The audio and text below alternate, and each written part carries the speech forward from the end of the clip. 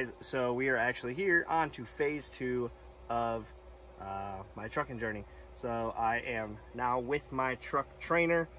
We are currently sitting at one of our terminals here in Neenah. We got to get some preventative maintenance and stuff done to the truck to make sure that like oil change is good, coolant's up to level, tires, axles, everything of that nature, everything that to make sure that the truck is working properly and efficiently. As of right now, I'm just getting myself acclimated. Finally got myself up into my bunk. So this is where I'm gonna be for like the next 19 to 25 days. So let's hop on up here real quick, show you what I all got going on. So pretty easy stuff. There's my bag, got all my clothes in there. Here's my bed, hard hat, and my shower bag. And then all of my amenities and foods right here, already loaded up. You'll know what it is. So I got some nice peanut butter, some nice wheat bread, try to keep myself going. Nice little snack time, some peanuts. Then I got rice, tuna, and oatmeal because it's cheap, it works, it's protein, helps me get all the necessary food and stuff that I need within the day. So there is all that. There ain't much to the crib right now, considering obviously I'm sharing it with somebody.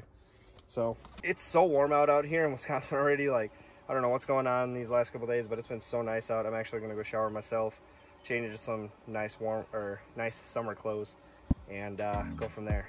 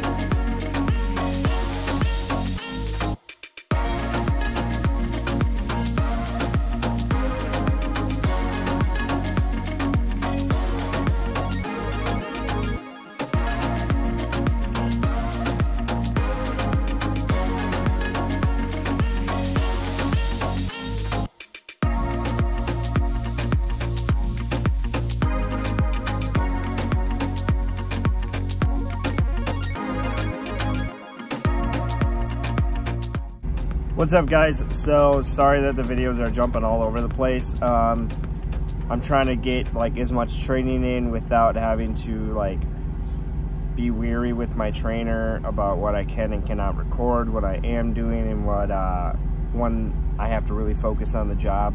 So when it's absolutely necessary, I can be on my phone, if that makes sense. When you're doing this, you are not allowed to be on your phone basically at all, especially when you're driving.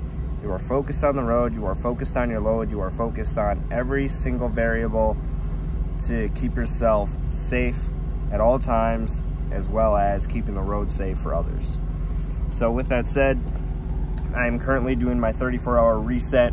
My trainer is a regional trainer. So he drives Wisconsin, Minnesota, Michigan, Illinois, Iowa, and he probably doesn't go farther than that as far as I'm aware. He has taken some loads that are farther, but very rare cases for him to do something like that.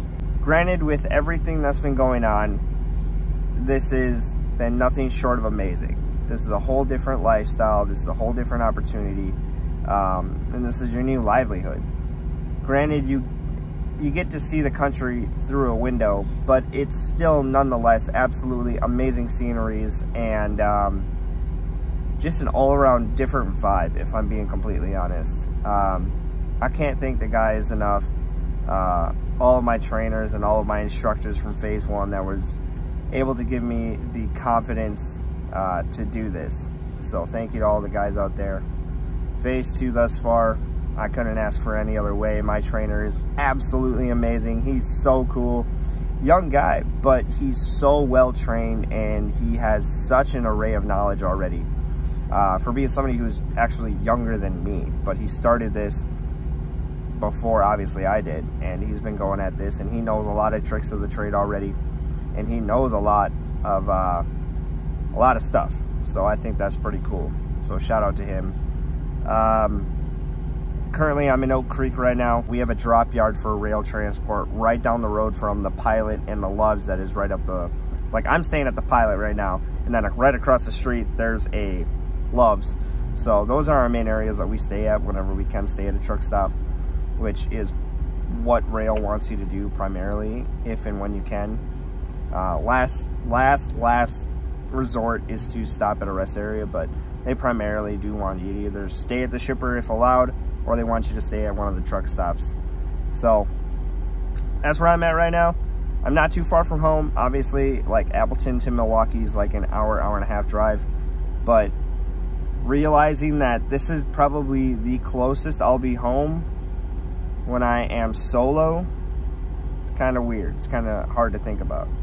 Granted, the times when I will be able to obviously go home for my full resets, and they can route me properly and I'm not stuck at a truck stop. The one thing I've been talking to with every single person that works for Roehl, they said that home time is one of Roehl's biggest strong suits. As long as you are updating your fleet manager and letting them know, I need to be home on this date, and they will do everything in their power to make sure you can get home on that date. Very rare that you don't.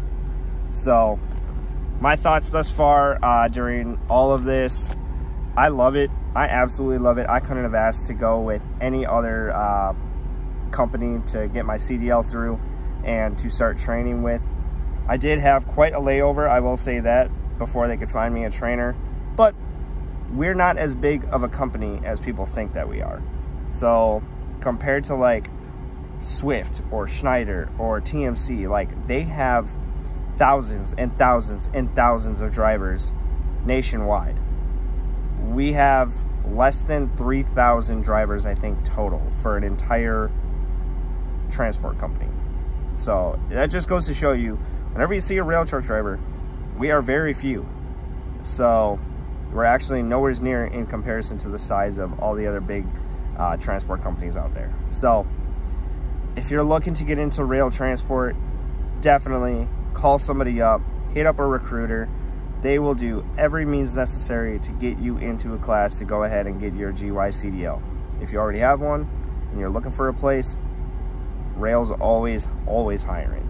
So that's it for this video. I didn't know how else to create an outro, but I figured I'd just update everybody on what the heck all the jumping around was. But more videos to come, and hopefully you guys stick with me during this entire journey. That's all I got for you guys right now. I'm just gonna rest up, keep chilling, and then we'll be right out of here on Monday at 5 a.m. So don't forget to like, subscribe, and hit that notification bell for all of the updates that this channel has.